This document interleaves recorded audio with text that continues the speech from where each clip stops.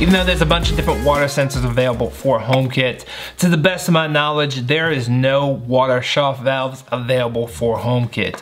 And it's something I've wanted for a very long time. So today I'm going to show you how I set that up with the help of HOOBS and SmartThings.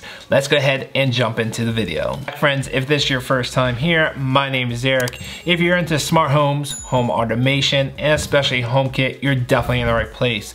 Today's video is a part of my HOOBS series where I'm bringing non-native HomeKit products into my HomeKit home. Never heard of HOOBS before? It is simply a bridge that allows you to bring over some of your favorite accessories into your favorite ecosystem. For full disclosure, HOOBS did send this to me and I purchased the SmartThings hub and also the water shutoff valve with my own money. Actually, I'm one of the original backers of SmartThings back, I don't know, 2014, 2015, way before Samsung was even in the picture. I was actually able to meet the original owner and the entire team, and it was a great product back then.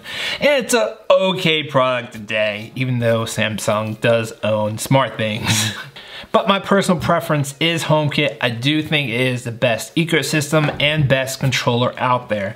Now you might be asking me, why did I pick the Econet Bulldog over something that is a little bit cheaper and more well-known? Well, actually, I did try the more well-known brand, which is Dome, and even though it is cheaper, it's about $100 cheaper, it didn't work for me. It just was not strong enough to pull my lever all the way shut. And it's actually one of the biggest complaints on Amazon about the Dome shutoff valve is that it doesn't have enough torque. So if you do have a ball valve that might be a little bit older or a little bit bigger, that Dome version won't work for you either.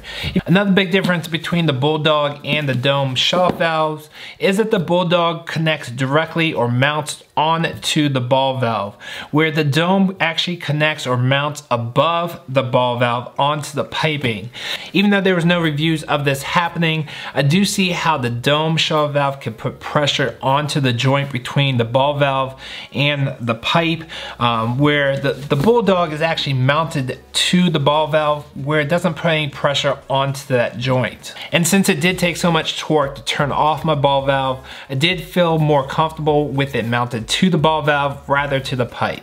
Even though the Bulldog has a lot of torque, it is not the fastest thing. It actually took about 15 to 20 seconds to fully shut off the valve, where the Dome was definitely a little bit faster, but didn't have enough torque to fully shut off the valve.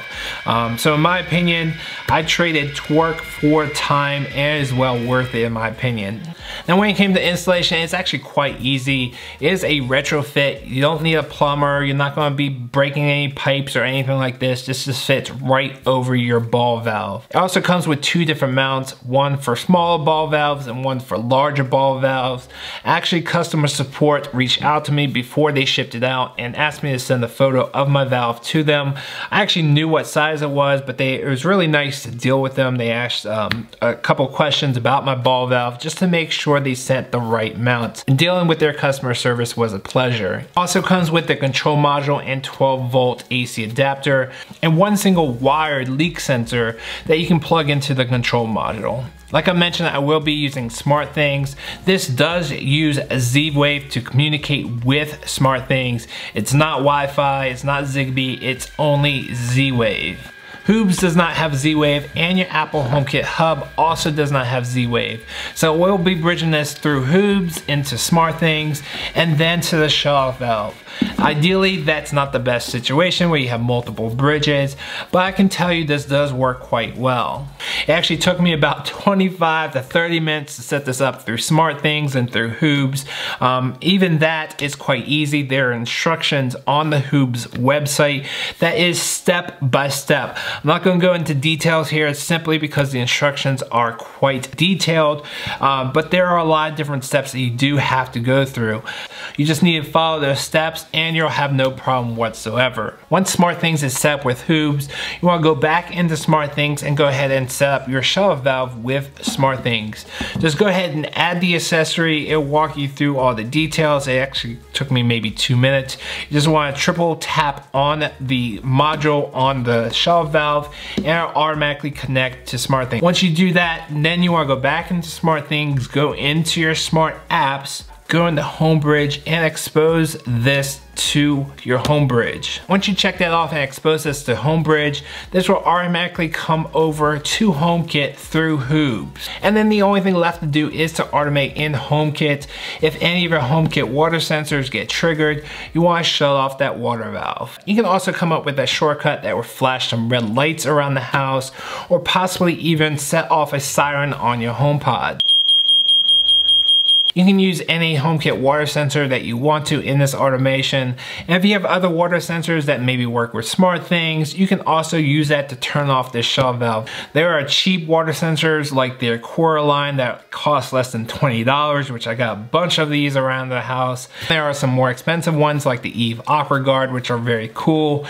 Not only does it plug directly into the wall, so you don't have to worry about batteries, but it also has a built-in light and siren and a really cool 3-foot sensing wire that can detect water anywhere along that wire. I've actually wanted this accessory for a very long time. I've been watching Dome for the longest time, hoping that it would eventually support HomeKit, but I just knew it would never will.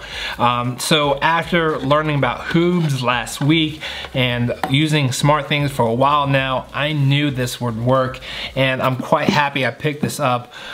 You might be asking me, about pricing, where if you add this all up, you're looking at what, 170 for HOOBS, you're looking at 65 to 70 for SmartThings, and another 90, $100 to $200 for a water shutoff valve. And that's a lot of money to spend on something that, one, I'm not gonna use that often, and two, it doesn't have a wow factor. It's not like you're gonna invite Bob over and be like, hey Bob, check out my new smart home toy. What does it do? It just shuts off the water. But just like car insurance and home insurance, you hate paying that bill every single month. But if you ever have to use it, and you are glad that you have it, and it will save you thousands of dollars in the long run. So I hope you can see how easy and useful this is for your HomeKit home, and see how it can save you money if you ever have a leak. If you did find this video useful, make sure you smash that like button down below. It lets me know that you like stuff like this. Also, if you're brand new here and you're into HomeKit and you want to see non-native HomeKit products come into HomeKit, make sure you hit that subscribe button down below so you get updates when I put out new videos. If you guys want to see the next video in my HOOBS series, check that out right there, and I will see you on the next one. Thanks for watching. I'm out. No, nothing can break me.